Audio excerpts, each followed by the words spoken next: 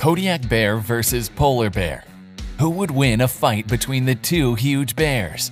In case a 1,500-pound polar bear escapes from a 900-pound grizzly bear, it will surely flee from a fight against a 1,200-pound Kodiak bear, which is nearly identical to a grizzly, except much larger and stronger. At first sight, it appears that polar bears outweigh brown bears size-wise.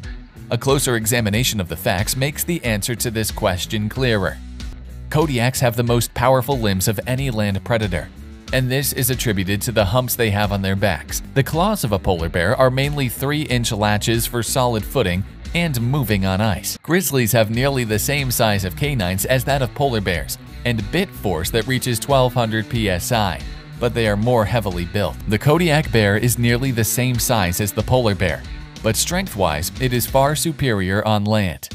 The polar bear will most likely be the loser here and will run away for its life.